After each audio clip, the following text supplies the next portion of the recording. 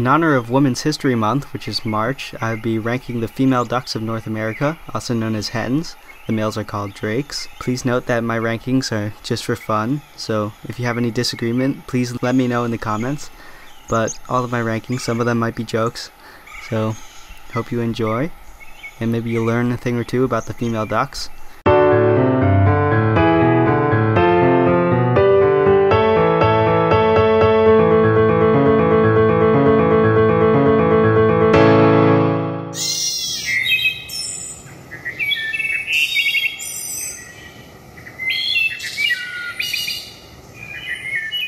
And female ducks are interesting because most of them are the only parent that takes part in rearing their young. They're usually the only ones to incubate, especially the Harlequin Duck. The male Harlequin Duck just sits there. Once they mate, he just leaves, finds a stream, and the female has to do all of the taking care of the young, all the nesting, all the incubating.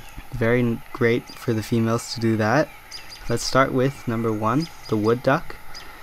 I'd say this is like the quintessential duck species. I mean, if not the mallard, the wood duck is a very cool looking duck, very similar to the Mandarin duck. So I'm gonna give it S tier. Even the females look super cool with that shade of blue in its wing. Next up we have the female blue-winged teal, which is interesting. They got that crescent shape up there, but compared to the male, there's nothing too crazy going on there. And also a thing about ducks is the females are often more camouflaged and birds in general, or animals in general for that matter, they're generally more camouflaged because they have to be very secretive to the nest. So that's why most of these are very brownish. Most of them might look very similar. So I'm going to give it B tier for now. Alright, this next one is a female cinnamon teal. So it's in the same genus as the blue-winged teal. So I'm thinking it's not quite as cool looking, doesn't have the same facial features, so I'm going to give it C tier. Next up we have the northern shoveler. And this bird, even though it's a female, it still has that big shovel for a beak. And they still spin in circles with their male counterparts, so I'm going to give that S tier, just because of how cool it looks. Next up we have the Gadwall, which I think is one of the cutest ducks. Maybe Bufflehead is the real cutest duck, but Gadwall for a dabbling duck is very cute. I'm going to give it high A tier. Next up we have the Eurasian Wigeon. Now this bird, I put it in the North American list because they're found so frequently, especially across the eastern North Atlantic coast. So they're very similar to American Widgeons. In fact, I almost called this bird an American Widgeon, so I think they're kind of like American Widgeon wannabes, so I'll put them in D tier and then American in C tier. Next up we have these 3 doppelgangers. So this first one, the paler one, is a mallard, and that is the actual quintessential female duck, and they do a lot. Like, they represent all of these ducks, and their babies, their ducklings, look very yellow, very tiny, very cute. These mallards get to take care of them, so I'm going to put them just behind Gadwall because they're not quite as cute, but they're very important, so I'll give them A tier. Next up, I think this is an American black duck. So most of them are native to North America compared to mallards, which a lot of them were domesticated and introduced. Apparently the only duck that's been truly domesticated. Black ducks are being hybridized almost to extinction by these mallards, so I'm gonna give them A tier, just behind them, because mallards are carrying a lot on their backs. Next up we have the Mottled Duck, which is similar to the Eurasian Wigeon, like an American Widgeon wannabe. So I'm gonna put them in D tier. Mottled ducks are like found in the southern United States, I think, and maybe into South America, I'm not sure. So they look very similar to black ducks, almost like an intermediate. Don't know too much about them. Next up we have the female Pintail, and this is a really cool duck. The male is an even fancier looking duck, and even the female has very slender body and that black bill, so I'm gonna give it A tier. The very cute green-winged teal, actually I might take that back from Gadwall, this one might be the cutest dabbling duck. I'll give it A tier because of how cute she looks. Super tiny looking duck. Next up we have the Canvasback. This one's a female Canvasback, and They don't have quite as white backs as the males do, but that's okay. It's like an already written on canvas, which is cooler than the blank canvas, so I'll put it in B tier with a blooming teal. And then we have Redhead.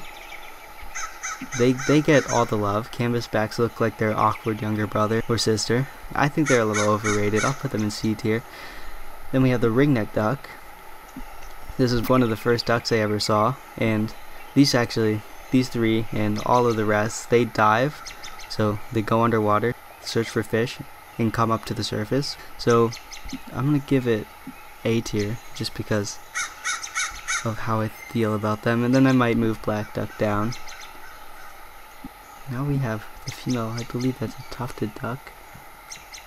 So they're also Eurasian species. They don't deserve to be up there. Greater Scaup, I think that is, with the larger, rounder head compared to lesser Scaup, which is cooler. That lesser Scaup behaves in the fresh water, whereas greater Scaup tends to favor saltwater, although they overlap a lot. This bird is a king eider, which looks a little derpy, I must say, the facial expression, but they do a lot in the North Arctic where they breed, and they come down only in the deepest of winter along the coast. I'll give it B tier. And then common eider, they're all along the North Atlantic, so some of them I think breed in like Boston, places like that, so I'll give it just above king eider. Harlequin duck, now this bird is carrying a lot on her back because the males, as I said earlier, do absolutely nothing all year, and these birds are out in the rapids, in the waterfalls in summer, and then they're all along the Atlantic coast through jetties, rocky jetties, the toughest waves. I have to give them S tier. This is I think that's a surf scoter? Yeah, this is the surf scoter, I think, and this is the white wing scoter, the white in its wing. They don't have that much going for them, other than they dive in the ocean. Black scoter, they look pretty cool, I must say, so I'll put them up here. Long-tailed duck. Okay, now this is a tricky one because they look pretty cool, but let's give them A tier. Okay, Bufflehead, the cutest duck. It has to go in S tier, of course. My favorite duck, personally. Now we have common Goldeneye. I think I skipped Barrow's Goldeneye in here. Forgot to include it. But female Goldeneyes also have the golden eye, which is really neat. Put them in A tier. And I think there's way too many, so I'm gonna move some stuff down just to balance out everything a little bit.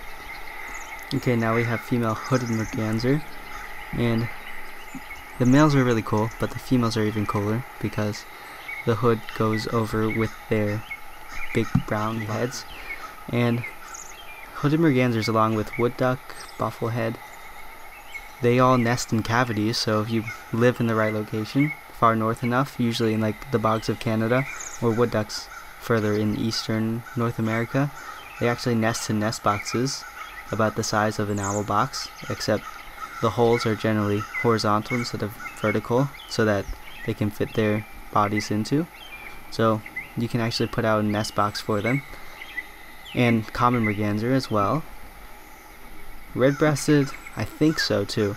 Actually, I think both common and red-breasted Mergansers have been known to nest inside chimneys and falling through people's rooftops to try and find a proper nesting location. And Ruddy Duck, this one's also really cute. Let's put it in A tier. Let's put it up here. So that is my female duck tier list for most of the ducks in North America. I hope you enjoyed watching. Please let me know if you agree or disagree with some of my rankings, and I'll catch you in the next video.